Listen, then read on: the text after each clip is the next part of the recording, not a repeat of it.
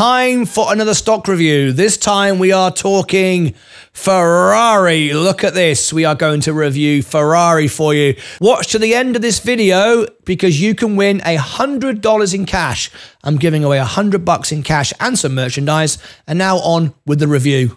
This will be a very exciting review. I quite like this. And we actually have an owner of a Ferrari live on the show. Going to call in a minute. So I'll just give you a little preview. He's sat in the green room right now. Here he is. Martini Racer owns a Ferrari. Just give us a wave. He'll be on the show in just a couple of seconds. All right. So we're going to have an owner of a Ferrari as well live on the show. This is going to be good. So we're going to go through all the figures of Ferrari, whether it's a buy or hold, a sell for you. And look at this, very exciting. Who wants to own some shares in Ferrari? Tell you what, it's not been around as a dividend paying stock for that long either. So there you go. Maybe you can't afford a Ferrari, but you like to own this company, right? Even better, to be honest. If you own the company, it's better than owning the car, really, if you ask my opinion. Anyway, there you go. Looking very cool, right? We all love the look and the sound and the smell of Ferrari. It's the one car, I think, which can remain a gas car forever. But we're going to find out in a minute. Do they have an electric Ferrari? Would you buy it if they did? Interesting that. All right, let's get straight into it. If it's your very first time here, please consider subscribing to the channel. We'd really appreciate the thumbs up. And give us a smash the like as well. Help the channel grow. I'm going to give you an honest review using algorithmic software.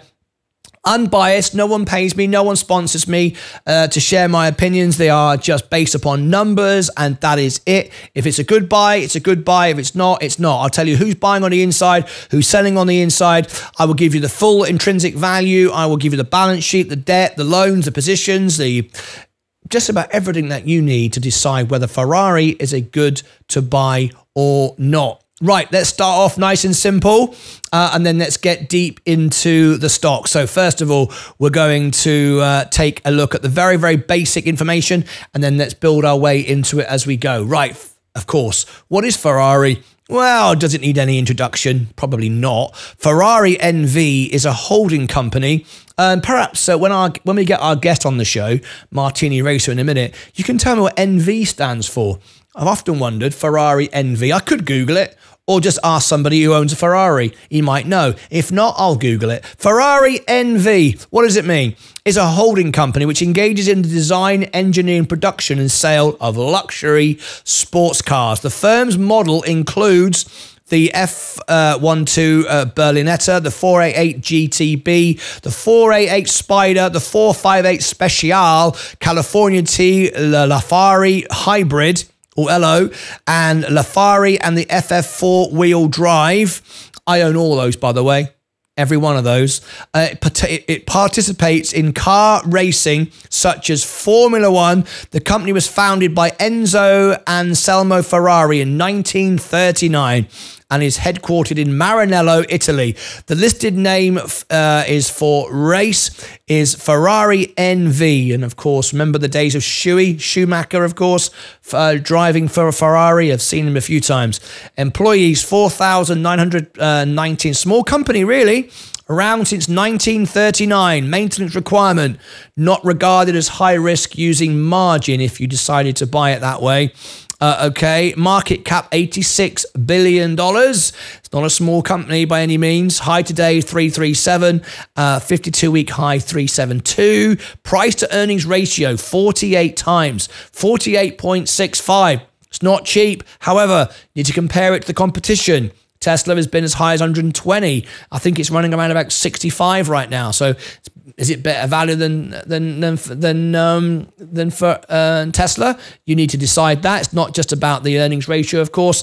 That is purely based upon the price that you're paying today for the stock. I'm not interested in buying stock prices. I'm interested in buying companies. Is it overbought? Is it oversold? We'll find out in a minute. Dividend. Yes, you can earn a very small, but nevertheless, a dividend with Ferrari. Has it gone up? Is it a dividend king? How does it compare to Coca-Cola, J&J? We'll find out in a minute. All right. What do what do Morningstar say? I beg your pardon. What do they say about the company? Not that I pay any attention to this. This is all paid, promoted reviews, but nevertheless, we've got to start basic somewhere. Buy 54%, hold 45%, and sell. Nobody's selling it. All right. A growing global population of high net worth individuals expands Ferrari's addressable market and supports volume growth without sacrificing exclusivity. All right, what about the bears? Adopting electric vehicle technology. There we go, we've answered it. Presents a risk since part of the user experience involves the sound generated by a Ferrari internal combustion engine. Now, I have to say, I'm all about the EVs. I'm all about the environment. However, did you know, and I know this because Jeremy Clarkson told me once, did you know that a Ferrari is less polluting than pretty much every other gas car because its engine is so well refined that even though it uses gas and you might go it's a polluter, the engine is so clean and so well refined, it actually produces less pollution than your Ford Fiesta or your Ford Focus, who's, whatever, regarded as a more economically environmentally friendly car. Not necessarily the case. Anyway, fair value 275. Well, we'll establish what a fair value is in a moment. Economic moat wide. What does that mean? Well, that means competition. That means balance sheet. That means margins. That means balance sheet and cash on hand. That's what that means. Uncertainty medium. Stewardship standard. Okay, been beating on earnings pretty much consistently as we've been watching it. All right, what about the chart, the line chart? From 2016, it looks a bit like the S&P. A dip in 2020. Let's have a look. Let's have a look. Dip in 2020. There we go. And then rose again. It seems a very solid company. I don't think this would have much of a macro concern like COVID because let's be honest. If you are able to buy a Ferrari and you own a Ferrari, like our guest on the show today, he's probably thinking, how does this apply? What's he going to say about me? Honestly, if you're the sort of customer that can buy a Ferrari, you're able to, you're not being too pressured by outside macro conditions, even though your investments may be impacted by COVID or wars and inflation. Of course it would, but you're not buying a car the same way. You could park your car, leave it in the garage, and doesn't matter if you're using it. Perhaps you can just hold it. I don't know, but it's not going to be as affected as much as a Ford or a regular car. I don't think it's the sort of thing you can own and not be, be exclusive, if you like, away from the day-to-day macro conditions. Anyway, as you can see, the chart bears that out. It's a proof in the pudding. The chart is pretty much steadily up all the time. Anyway, no surprise there. The rich get richer, the poor get poorer. That's how the world works, right? Okay, so let's have a look. Who else is buying this? It doesn't actually say on here other people that are buying this, which is unusual. I've never seen that before. Normally there's something down here at the bottom here saying, it's owned by other people that buy X, Y, and Z, but we're not showing that. Anyway, let's move on to the numbers before we get our guest live on the show who actually owns a Ferrari. Let's have a look at the...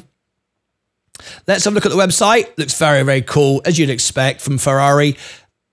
The best in the business, like Apple, when it comes to marketing, building a website. We're not going to see a website like we saw the other day from that Chinese, was it Alibaba or somebody like that? It was an awful website, the worst website I've ever seen. Ferrari know how to build a website. They know how to brand their image and look good. It looks fantastic. Of course it does. The name sells itself, dead easy. Right, let's now look at if we compared this to the S&P 500. Before we do the numbers, I'm doing things slightly different today. All right, so let's look at a back test. If we bought the S&P back in 2016, that's in blue, and Ferrari in red, has to be right. I'm going to ask our guest in a minute what colour Ferrari he has. Is it a red one or a black or a yellow one? Or a white one, I believe, isn't there? There's a white one as well. Anyway, but like James Bond. And that was a Lotus, wasn't it? My dad had a Lotus, by the way, a Lotus Esprit. Anyway, that's another story. We can see Ferraris consistently beating the S&P. Now, that's a very unusual chart. I was struck by that. When I saw that, I thought, a stock that consistently at the same sort of general movement of the S&P beating it. That's an interesting stock over since 2016. So we're talking like 7 years now, 8 years now. So it's a reasonable history beating the S&P consistently in a not a spiky sort of growth, but a steady line. I quite like that. That looks good to me. So if you put 10 grand in the S&P, you'd have 26,000. 10,000 in Ferrari, you'd now have 75,000. Maybe you have enough to buy one. I don't know. Anyway, I've never bought one, so I don't know. All right. Anyway, let's look at the dividends. The dividends. They started making dividend payments in 2016. 46 cents, 63 cents, 71 cents, 103, 113. So far, paying every time and consistently beating would qualify for a dividend king. Of course, dividend kings have to go for at least 20 odd years and consistently beat like Coca-Cola and J&J. It hasn't done that. Does it want to become a dividend king? My guess is it probably does. So it's consistent. However, then it spoilt the party. We went to 86, back up again, and then back up again. They spoiled their record of being a dividend king by one single payout. If they hadn't done that one, got that one right, we'd have been on a nice trajectory. But nevertheless, they've just missed. But now we're paying 181 cents a share. So it's very, very good. Consistent. Other than that one little drop, it looks interesting, right? I'm liking it. I'm thinking, this could be interesting. Anyway, let's now go over to the figures. But before we go to the figures, we're going to get a guest on the show that owns a Ferrari, and I'm going to ask him a few questions. So welcome on the show. Before I do, make sure that you've liked the video, give it a thumbs up and subscribe. Have you done that? Hopefully you've done that. All right, let's go and then welcome our guest live on the show, all the way. I think he's over in Turkey at the moment, even though he's from the US. We've got Martyn Racer on the show, who owns a Ferrari. Martyn Racer, how are you, mate? I'm good. How are you? I'm all right. I'm loving it. Happy New Year to you, by the way. Yeah, Happy New Year. Can you mute your YouTube? I think you fixed it now. Yeah, we're all good now. It's been muted already. All right, brilliant. So are you still over there in Turkey, is it? Yeah, I'm still in Turkey. Still over there in Turkey. Now, thank you very much for calling in today. Of course, we're doing a review on Ferraris, so we won't talk too long because I want to get on with the numbers. But Martyn Racer, thanks for calling in. And you own a Ferrari. Which Ferrari do you own? I have a 2009 F430. Lovely. F1. And have you got the key to show me? Yeah, I have the key. Let's see the key.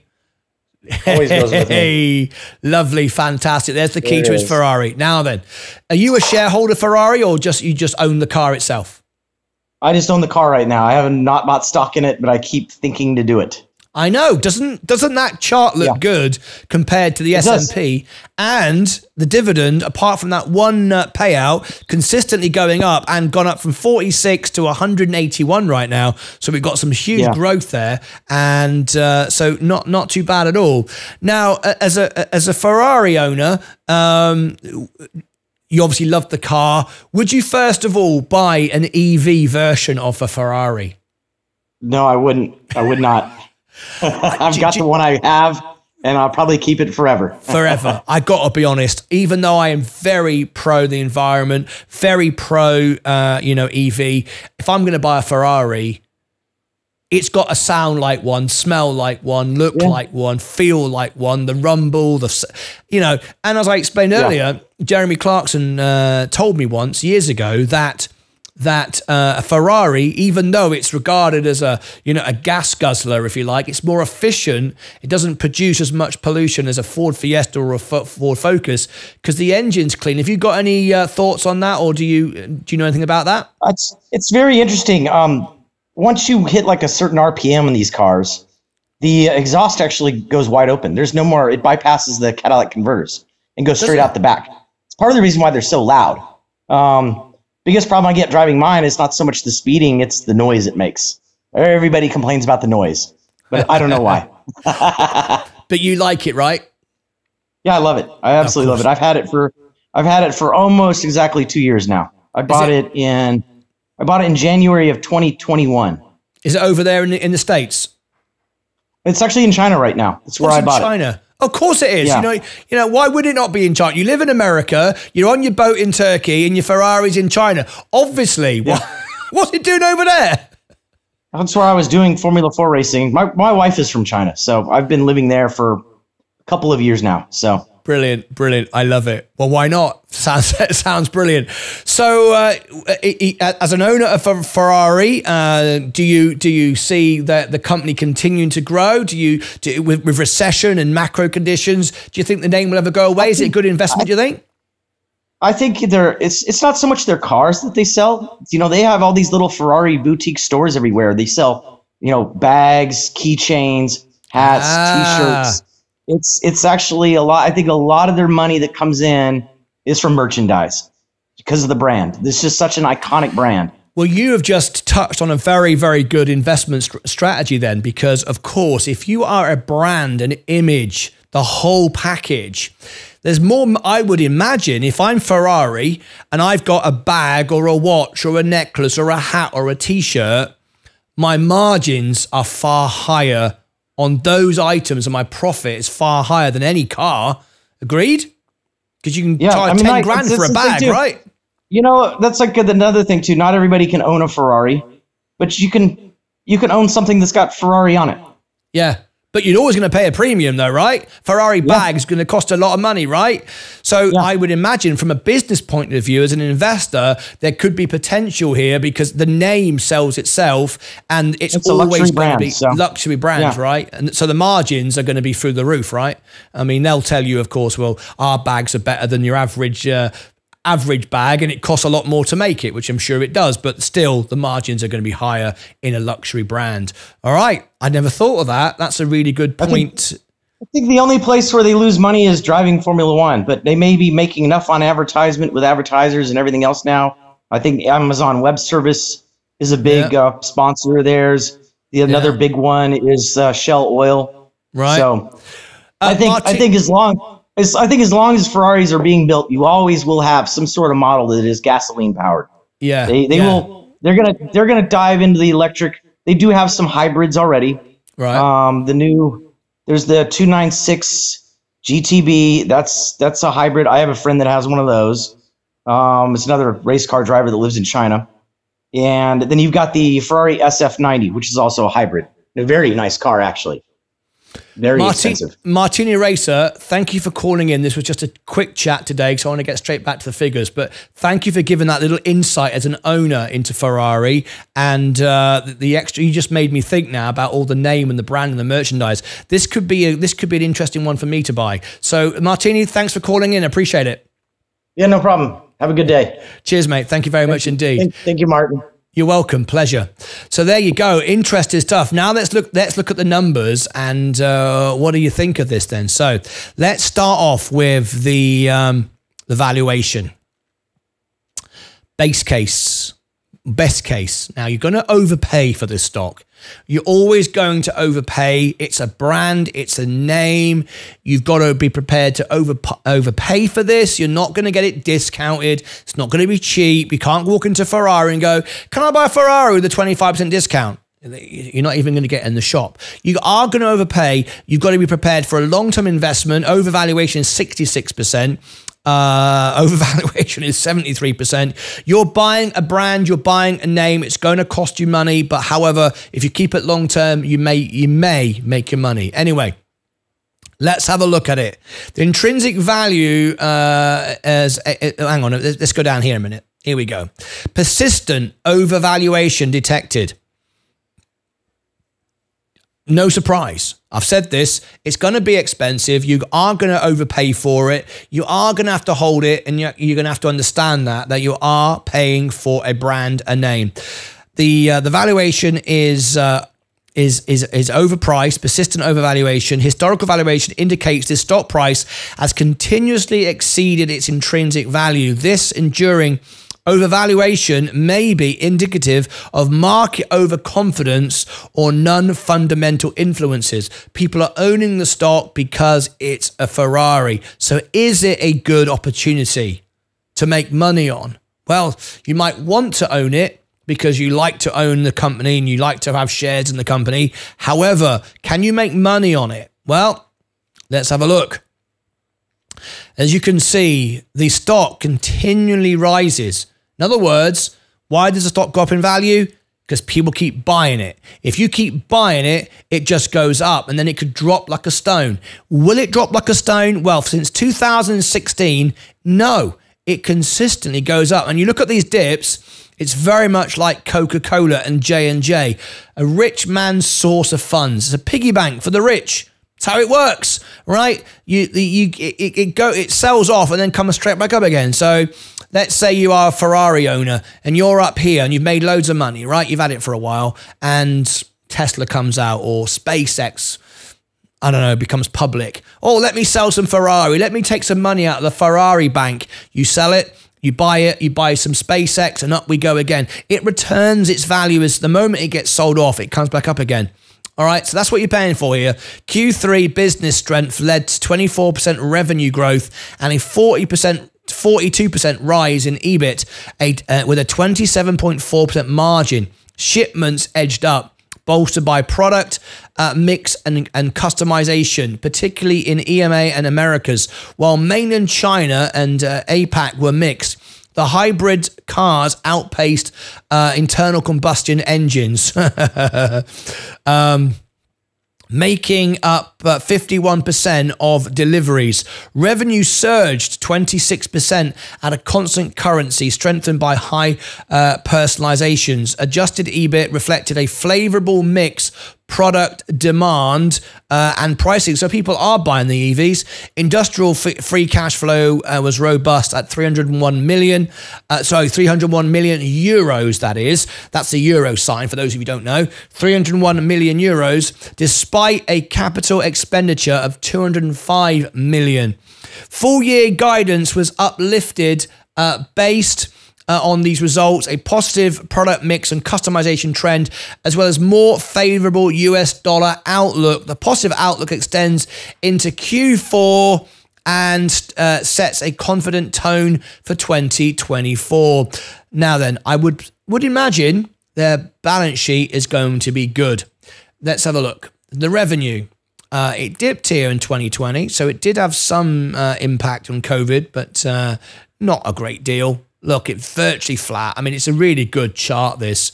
It's sort of thing you want to own because and own forever. I don't think it's the right thing to perhaps buy if you're late 60s and you're trying to grow a portfolio. But if you are, either if you're at that age and you just want to own it because you want to own it, then fine. Or you're younger and you want just own it for life. You just want to own the Ferrari brand and maybe that's good for you. Anyway, 5.1 billion. March 23, 5.3, June 29, 5.5, and now we are September, 5.8. Steady growth estimates is good. Not a massive surge, so you're not going to get value for money on the stock price for quite a while. It's going to have to go for, you're going to have to hold this stock for a couple of years to get your money out if that was your incentive. But the dividend is interesting. Operating income up 9% on the most recent range. You can see it steadily growing. Net income up 10% on the most recent range. I think that this isn't going to be impacted at all by EVs. I think people are still going to want to buy the brand.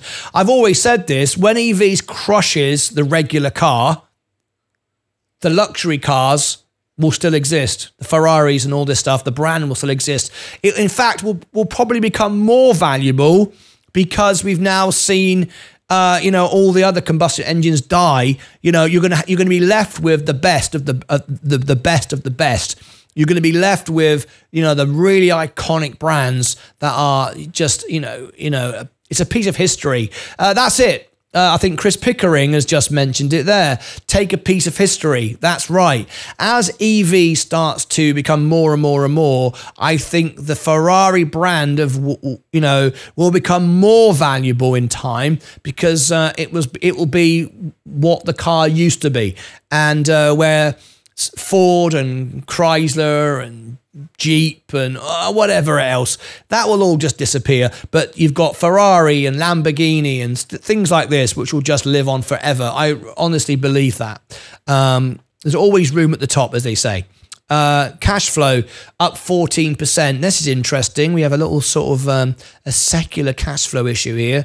What's this? I reckon... I wonder what that is. I wonder if that's, like I said before, a rich man's piggy bank.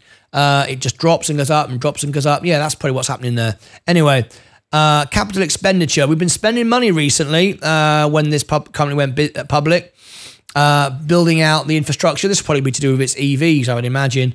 Anyway, they were spending money. Operating cash flow, though, is going up. This is very good. Look, the cash flow is going up while they're able to spend money. You don't see that very often. Capital expenditure, they're spending money, but the cash flow is going up. So cash flow, the money is flowing for Ferrari, even though they can spend on investing in the company. It's a win-win, solid company. Right, let's look at the balance sheet. Let's see how well the balance sheet looks, all right? 7.9 billion in assets. 7.9 billion in assets, okay? Cash, 1 billion. 1 billion out of 7.9 is in cash, and receivables 1.8. So they've got loads of money. They're not going. They've got cash on hand to do stuff. Liabilities is about 75% of their assets, so we're okay. We're not more. We don't want to be more liabilities than assets, of course. What about long-term debt? 2.5 billion. Half of their liabilities is debt. So they've got some debt. 50%, in fact. 50% of their liabilities is debt, long-term debt. But, you know, a good catalyst for the stock when the rates come down. If you've got a solid company like Ferrari with a good name and a good brand and a good business and all the rest of it, good margins, and we'll look at that in a minute if they have that efficiency of the company. If you've got long-term debt, but you've got plenty of cash, they've got 2.5 billion in long-term debt, cash 1 billion. So they've got half. They could half their debt tomorrow if they wanted to. They're not going to, but they could if they wanted to. If the company has got a good high margins, and we can already see it sneaking in under the screen there, that's not an issue. I don't like a company with a lot of debt, but when you've got a lot of debt and you are a good company with plenty of cash flow and the brand is good and the business is good and the margins are good and there's no competition, when the rates come down, your stock price could rally because your profits could rally because the rates on your biggest expense, or at least 50% of your expense, are going to go down significantly. So there you go. See? Long-term debt, 50%. Imagine how that's going to be impacted on their bottom line when the rates come down. So look at the margins. Of course, this was inevitable. The gross margin, 49%. Operating margin, 26%. Net margin, 20%. Margins are good, and the operating margin's increasing. Return on investment, ROIC, is going up.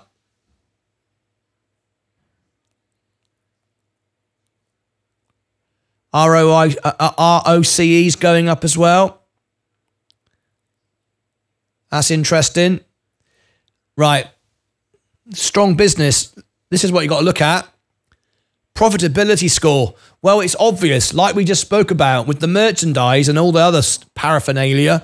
You know, the profitability is going to be ridiculous. You know, if you want to buy yourself a hat and you buy a Walmart brand, 99 cents. You can buy a Walmart hat with Walmart written on it.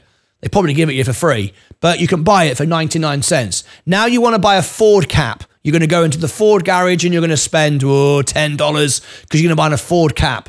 All right. Remember, the Ford cap costs as much to make as the Ferrari cap, but the Ferrari cap is going to cost you $50.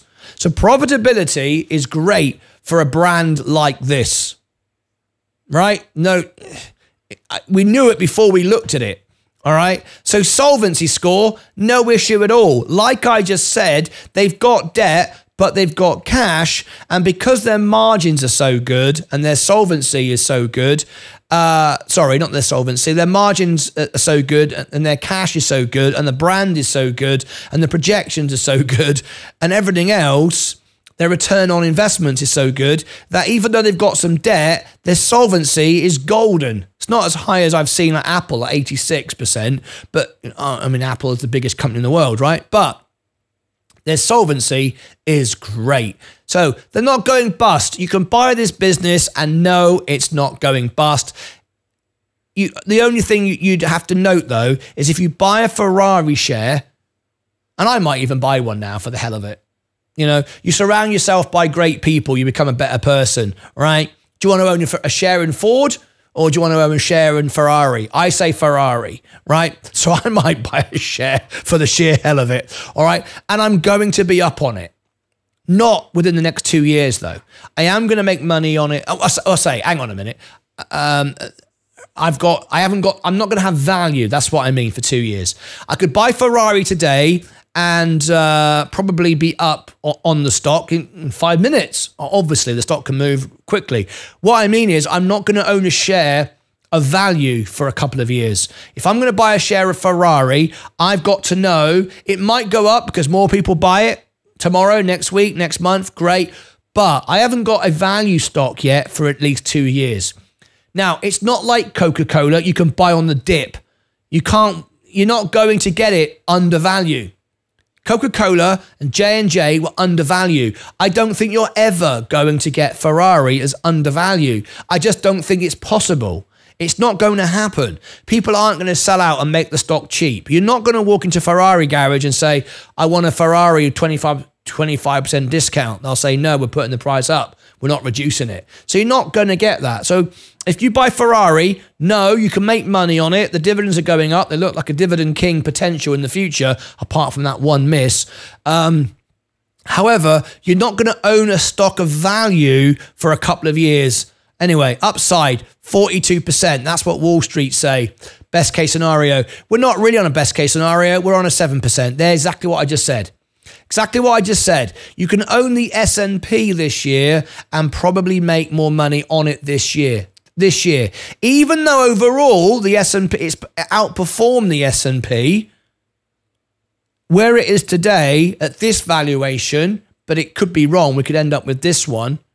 I would say it's somewhere in the middle, about 15%, which is the S&P anyway. But there's also a downside to it. All right. So I would say we're about here. I would say about 15%. You probably can make more money at the current price on the S&P this year with less risk. But if you want to own Ferrari in 2 years from now, you're going to be up. You know, you're going to have value in 2 years. Anyway, compare the competition. I don't really think you can, other than Porsche, Toyota, and BYD. I mean, we're not comparing it to every automaker. It needs to be compared to Porsche and Lamborghini and other luxury brands. So do that. Do your research and see if Porsche, as we say in England, is a better value. You can go and do the research. I'll give you the link for that in a minute. Right, let's have a look here. And percent of shares shorted. Basically nobody. Right? No one's shorting the stock. It's too expensive for, you know, Lucid and Mullen and people like that to get involved. Too expensive. It's an S&P type value stock. Remember, you can fractional share, but not everyone has access to that. So, you know, not everyone, people that try and play around with, you know, Mullen and Lucid and all these companies aren't wasting their time. So well, they're not getting involved, basically. So there's no short interest, none that we can even count. So no one's banking on the stock going down, and why would you? Why, you know, it'd be a bit of a crazy thing to do. Anyway, what about insider trading? Anything at all? Nothing to show off. I don't see anything. No, nothing there. What about sentiment of the stock? Where is it likely to go? The last 90 days. all positive. 6.4% bad. 30 days, 10%.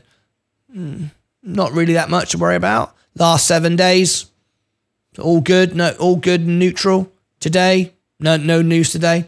Good. Sentiment's good. No issues. It's a good, solid company, this. It's no surprise, really. Latest news, 3 days ago. 3 days ago, what did our friends at CNBC say? Well, should we have a listen? Ferrari, about a week ago, symbol RACE, obviously one of the world's leading luxury brands with a profitability of a software company.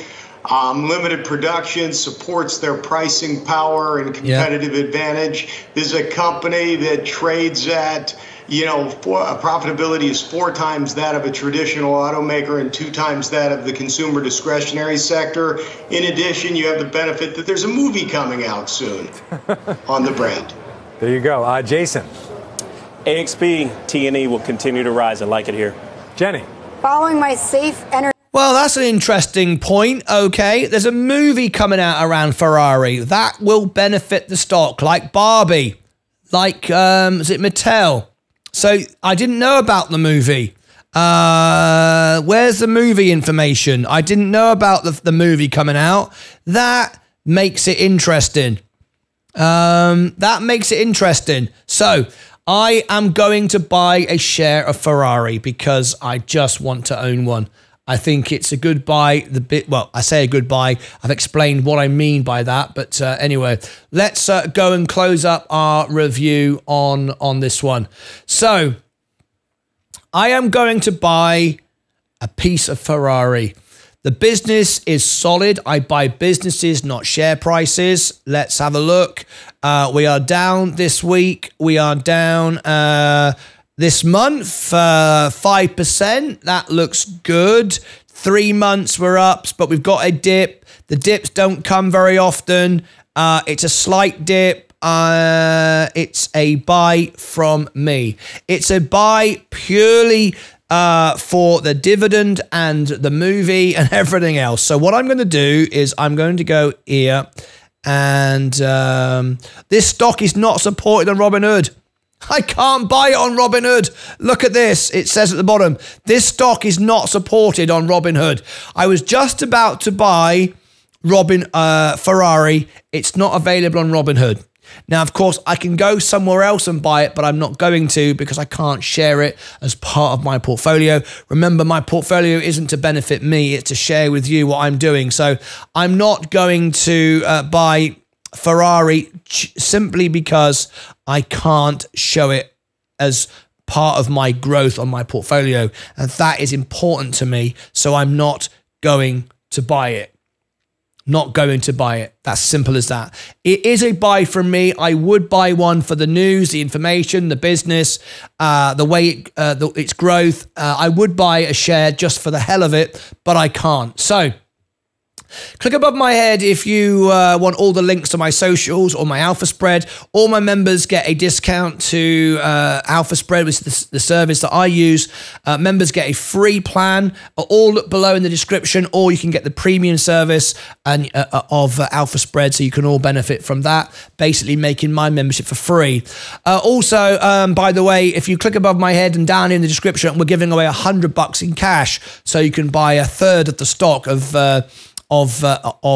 Ferrari. Click above my head, look in the description, you'll find the link to that. We've got a giveaway as well. Over here, I'll put more information down here and down here, my full reviews, and meet the CEO down here as well. And I interview CEOs on my show. So there you go. It is a buy from me. I can't buy it because I can't share it with my viewers, and that's most important to me. But there you go. Ferrari. Interesting one. Thank you for Martyn Racer for joining me today. It's a buy from me. It's a long-term hold. You buy it and never sell it. It's as simple as that. Live on the dividends. But as I say, I can't buy it because I can't share with you on the screen the growth of it in a nice way that would make sense. Until next time, as always, take care of yourselves and each other.